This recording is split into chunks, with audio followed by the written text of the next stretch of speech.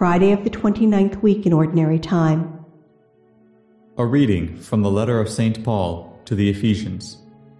Brothers and sisters, I, a prisoner for the Lord, urge you to live in a manner worthy of the call you have received, with all humility and gentleness, with patience, bearing with one another through love, striving to preserve the unity of the Spirit through the bond of peace. One body and one Spirit, as you are also called to the one hope of your call. One Lord, one faith, one baptism, one God and Father of all, who is over all and through all and in all. The word of the Lord.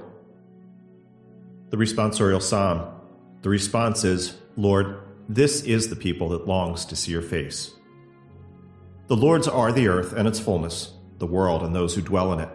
For he founded it upon the seas and established it upon the rivers. Lord, this is the people that longs to see your face. Who can ascend the mountain of the Lord, or who may stand in his holy place? He whose hands are sinless, whose heart is clean, who desires not what is vain. Lord, this is the people that longs to see your face. He shall receive a blessing from the Lord, a reward from God his Savior. Such is the race that seeks for him, that seeks the face of the God of Jacob. Lord, this is the people that longs to see your face. A reading from the Holy Gospel according to Luke. Jesus said to the crowds, "When you see a cloud rising in the west, you say immediately that it is going to rain, and so it does. And when you notice that the wind is blowing from the south, you say that it is going to be hot, and so it is. You hypocrites, you know how to interpret the appearance of the earth and the sky. Why do you not know how to interpret the present time? Why do you not judge for yourselves what is right? If you are to go with your opponent before a magistrate, make an effort to settle the matter on the way.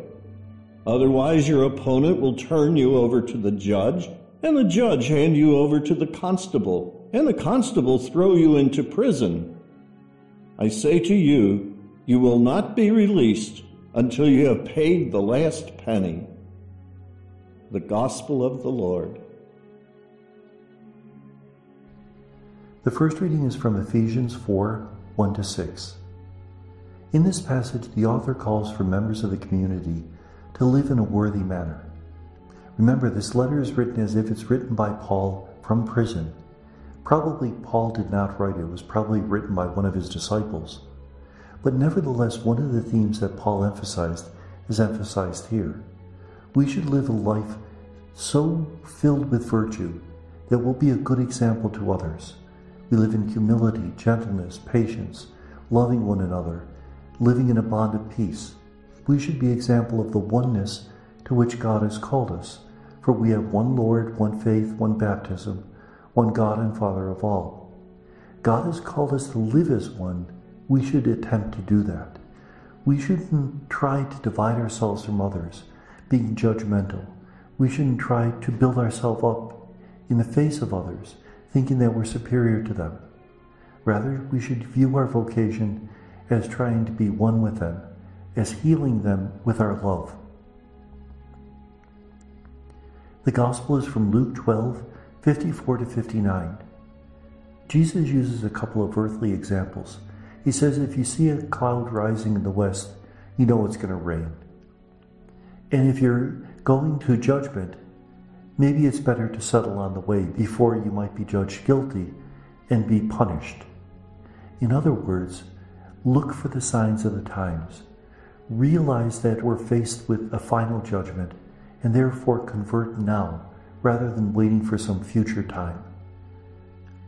And may God bless us.